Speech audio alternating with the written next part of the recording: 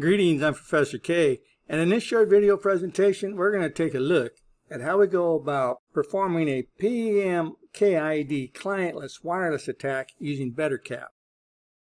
PMKID stands for Pairwise Master Key Identifier. There are two downsides to a deauthentication attack.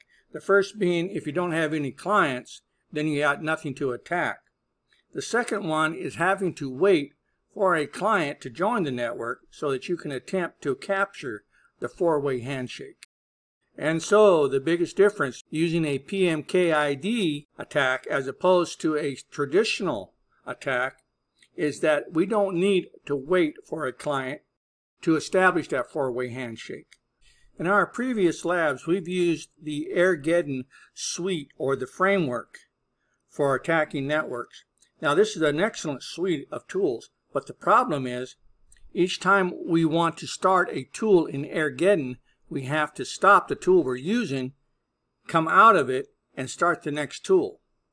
That's the difference between apt-get and Bettercap. Bettercap uses modularity, which means that we can launch one module, leave that module running, and we can start another module without having to exit the program. So the first thing you're going to want to do is install the hcxtools. So I've typed in apt space install hcxtools. Now hex is spelled HCX and tools is TOOLS. I'm going to go ahead and hit enter. Now I've already installed this program, so it's already exists. So make sure that you've got this so that when you get to the part to where you need to use hashcat, you're going to have the tool already available. So the first thing we need to do is place our wireless adapter into monitor mode. Now to do this, I'm going to go ahead and use airmon-ng space start, the name of my wireless adapter. Now if you don't know the name of your wireless adapter, just type in iwconfig at the terminal prompt and you can find the name for your wireless adapter the same way I did. I'm going to go ahead and hit enter. And in just a moment, it's going to go ahead and initiate a monitor mode for my wireless adapter. Now notice that the name of my wireless adapter has changed to WLAN0mon. Now your wireless adapter will also change its name when it is enabled in monitor mode. So make sure that you note the difference. Now this next command is just going to start the program. It's not the interface we're going to be using, but we're going to use our Ethernet 0 interface to launch Bettercap. So I've typed in sudo space Bettercap space dash IFACE for interface space the name of the interface. In this case it's Ethernet 0. Go ahead and hit enter. And now my Bettercap program has started. If you would like to see all the different modules that Bettercap has to offer, just type in help at the prompt and hit enter. Now notice that my Wi-Fi module is not currently running. That's the next thing we're going to have to fix. So the module that we're currently interested in is going to be the Wi-Fi module. Now each module comes with its own set of commands. And to see what commands are available with the Wi-Fi module, I'm just going to type in the word help, followed by the name of the module. In this case it's Wi-Fi. Hit enter. And these are all the commands. Now the command that I'm interested in is the Wi-Fi interface command. This is the command that I'm going to establish or set for the monitoring of all the wireless networks in my area. So to set the Wi-Fi interface that I have named WLAN0mon to be used with Bettercap, I have to set that interface as the preferred interface and not Ethernet 0. And that's what we're doing here. We're swapping out the adapters. So I'm going to go ahead and hit enter. And it comes back to the prompt, let me know that that command completed successfully. And so the next thing we want to do is start scanning for the wireless networks within our area. To do this, I've typed in Wi-Fi period recon space on. Hit enter. And now to see all of the different wireless networks that are within the range of my wireless network, we're going to do a Wi-Fi period show. I'm going to go ahead and hit enter. And it brings it up in a nice table format.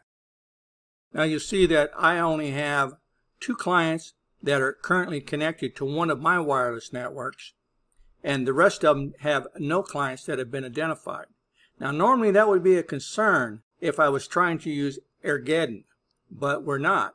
We're going to try to use this Bettercap performing a PMKID attack, which does not require that I have a client attached to the network. Let's see how we do that. For this particular attack, a new command was added into the ability of Bettercap called Wi-Fi.association. And this is the command that we're going to be using to establish an association with the access point so that we can capture that WPA2 data, which contains that field for the PMKID information that we so badly need to be able to gather that passphrase.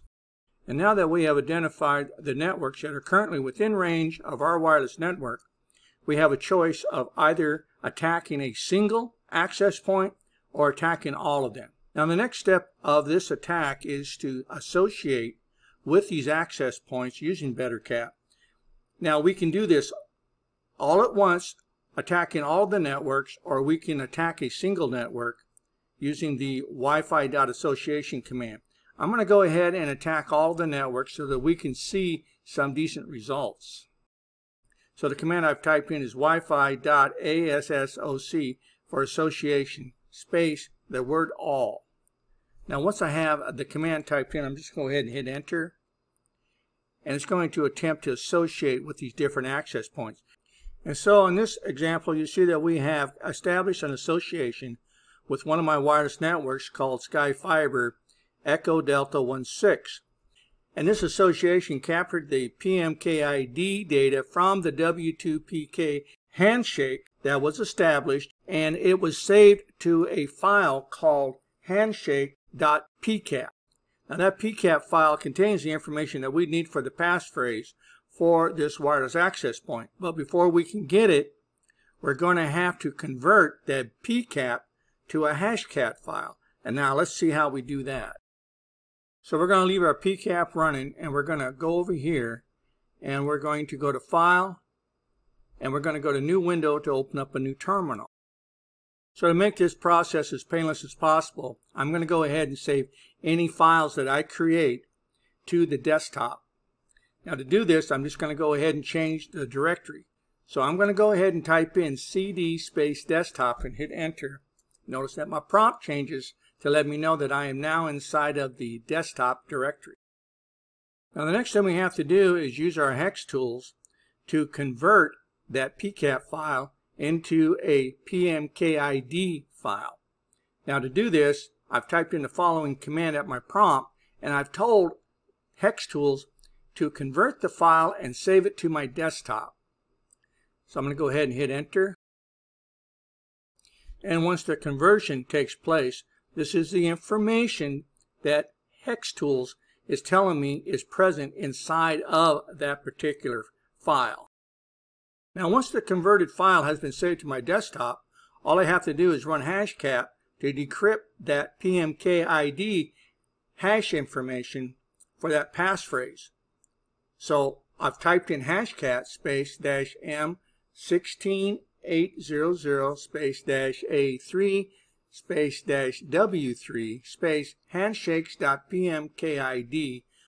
In this example, we're going to be using a brute force attack. So I'm using hashcat, and I'm telling it how much power to apply to this particular attempt. Now this back here is a custom string, and it tells the hashcat how to look for the characters. So I'm going to go ahead and hit enter. Hashcat is starting. Now if I would like to check the status to look at the progress to see where hashcat is actually at in this attempt to decrypt the PMKID file, I can just type in S, and it comes up and it gives me a status of what's going on behind the scenes. Now depending on the power of your host machine will determine how long that it's going to take and how much CPU power you're going to allocate for this decrypting process. Again, I can type in the letter S and we can check on the progress. And in conclusion, I just want to send out a special thank you to all of the developers over at hashcat who discovered this vulnerability back in 2018. And so that's going to conclude this short video presentation on how we go about performing a PMKID clientless attack using Bettercap. Got any questions? Got any concerns? Don't hesitate to reach out and contact your instructor, and I'll see you in my next video.